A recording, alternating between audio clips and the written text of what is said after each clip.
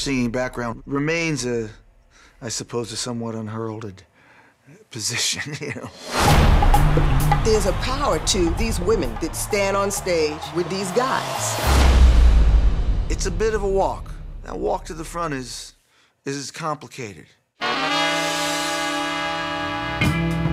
you turn off the radio?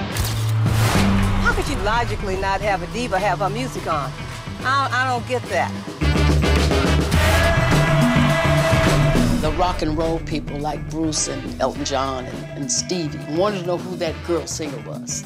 My life has been all about trying to make a success of the gift that I had.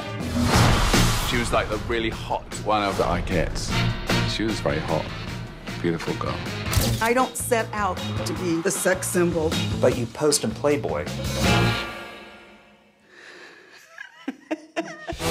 My greatest pleasure is to stand back and let them do what they can do.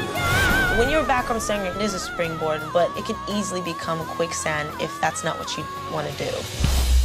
There's no guarantees in entertainment. I've got dreams. Rough dreams. I felt like if I just gave my heart to what I was doing, I would automatically be a star. It got so bad, I started cleaning houses. And I just looked up and said, okay, you're supposed to be singing. There's a whole world out there who wants to hear you sing.